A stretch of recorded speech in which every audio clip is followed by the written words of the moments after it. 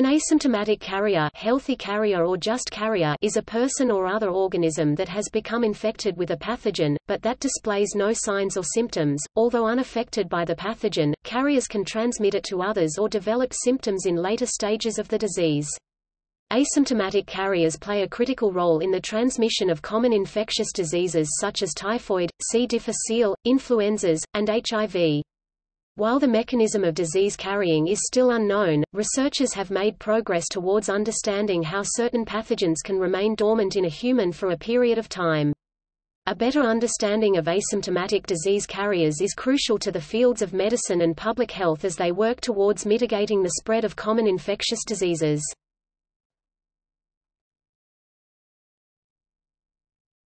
Topic: Types of asymptomatic carriers. Asymptomatic carriers can be categorized by their current disease state.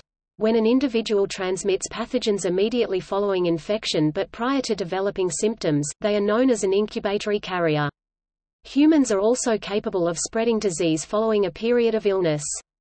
Typically thinking themselves cured of the disease, these individuals are known as convalescent carriers. Viral diseases such as hepatitis and poliomyelitis are frequently transmitted in this manner. Considered to be the classic asymptomatic carriers, healthy carriers never exhibit signs or symptoms of the disease, yet are capable of infecting others.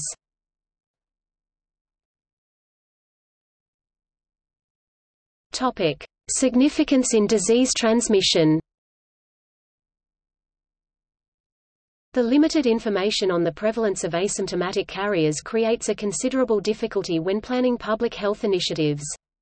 Given that disease surveillance is dependent on estimates for both the asymptomatic rates and symptomatic rates of disease, the lack of information on the prevalence of carriers can lead to insufficient initiatives for the mitigation of common public health concerns such as C. difficile or influenza. Researchers have expressed the desire to better predict transmission methods in order to determine the appropriate public health response.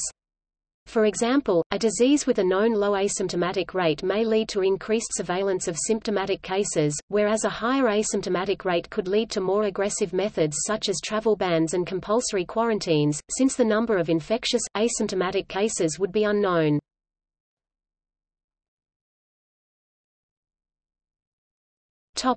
Possible explanations.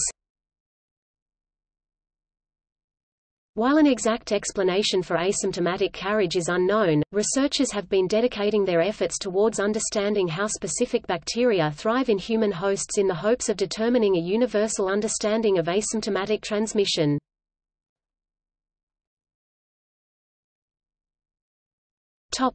A biological mechanism utilizing Salmonella.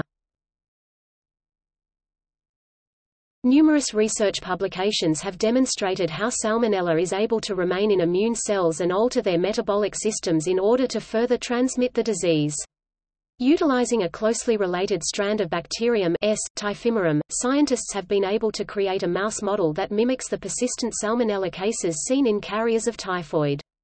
Knowing that the bacterium can reside in mice for their entire lives, researchers have been able to determine that the bacterium tends to reside in macrophages. Further examination of the gut lymph nodes of the mice reveals that S. typhimurium changes the inflammatory response of the macrophages. Instead of eliciting an inflammatory response from the attack cells, the bacterium is able to convert them into an anti-inflammatory macrophage, allowing for optimal survival conditions. In the words of lead scientist Dr. Monick, "It wasn't that inflammatory macrophages were invulnerable to infection, but rather that, having infected a macrophage, S. typhimurium was much more able to replicate in the anti-inflammatory type." Investigators have also found that the presence of peroxide proliferation-induced receptors, or PPARs, correlated to the presence of Salmonella bacterium. PPARs, thought of as roaming genetic switches, are responsible for the fat metabolism needed to sustain anti-inflammatory macrophages in which S. typhimurium hides.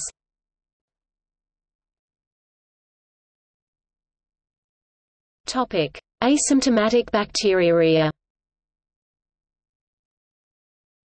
Asymptomatic bacteriuria is a condition that typically impacts 3 to 5% of women, with the most vulnerable populations being the elderly and those diagnosed with diabetes.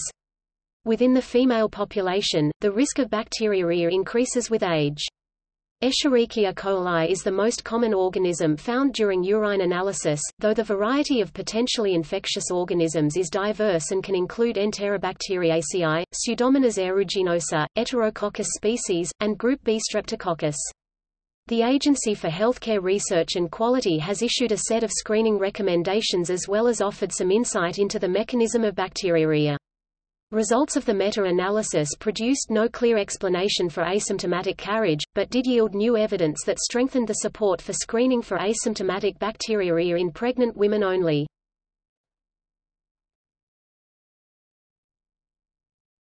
Topic: Infectious diseases. Asymptomatic carriers have furthered the spread of many infectious diseases. A common principle in epidemiology, the 80-20 rule, speculates that 80% of the disease transmission is conducted by only 20% of people in a population. Carriers are responsible for significant bacterium transmission in many common diseases such as the flu, but may also contribute to the spread of less common infections.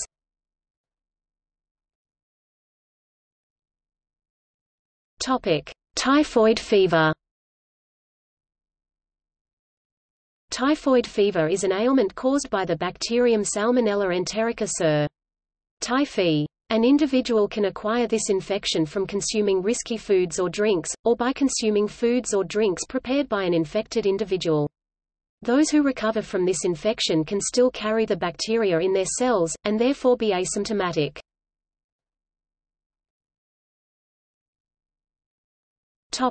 Typhoid Mary. Mary Mallon, known as Typhoid Mary, was an asymptomatic carrier of Salmonella enterica serovar typhi, the causative agent of typhoid fever. She was a cook for several families and soldiers in New York City during the late 1800s, and several cases of typhoid fever were traced to her by the health department. At the time, there was no way of eradicating the disease, and it was spread primarily through fecal-oral transmission. Most of Mary Mallon's transmission risk was thought to arise from her continued involvement in occupations involving food preparation and handling. New York City's public health officials initially sought to merely restrict her from such employment rather than permanently quarantining her. When she continued to be non-compliant, the Health Commission ordered that she be quarantined on one of the islands surrounding Manhattan. She remained there until her death. Despite appearing perfectly healthy, it is estimated that Mary infected about 50 people before she was quarantined. Scientists calculate that between 1% and 6% of individuals infected with Salmonella typhi become chronic, asymptomatic carriers like Mary.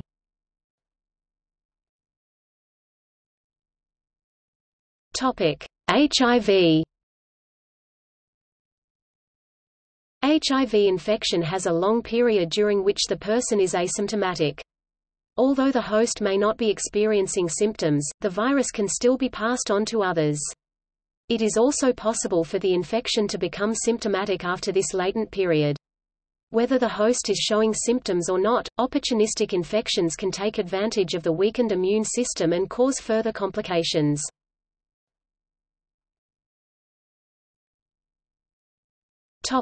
Epstein-Barr virus. Many carriers are infected with persistent viruses such as Epstein-Barr virus (EBV), a member of the herpes virus family. Studies show that about 95% of adults have antibodies against EBV, which means they were infected with the virus at some point in their life.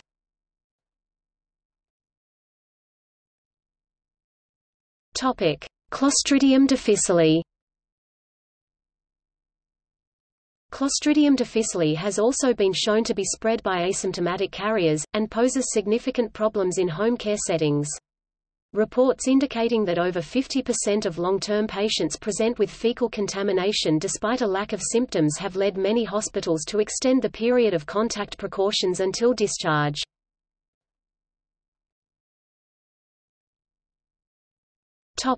Chlamydia. Chlamydia, an STI that affects both men and women, can also be asymptomatic in most individuals.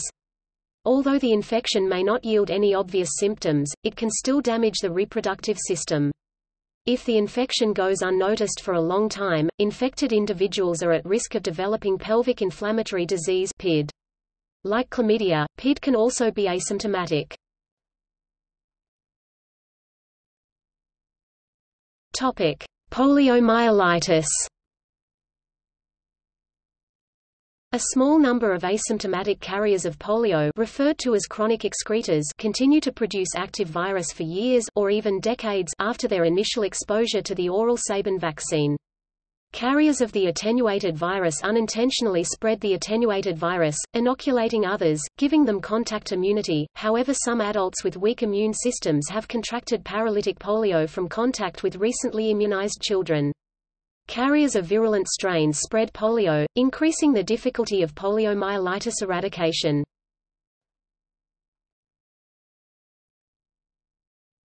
Topic: Tuberculosis. Tuberculosis (TB) is an infectious disease usually caused by the bacterium Mycobacterium tuberculosis (MTB). Tuberculosis generally affects the lungs, but can also affect other parts of the body. Active or symptomatic tuberculosis is spread from person to person through the air through bacterium spores that are released into the air following a cough or sneeze. Some individuals may be infected with the tuberculosis mycobacterium but never display symptoms. Called latent tuberculosis, these cases, while uncontagious, are particularly problematic from a public health perspective, since approximately 10% of those diagnosed with latent TB will go on to develop an active and contagious case.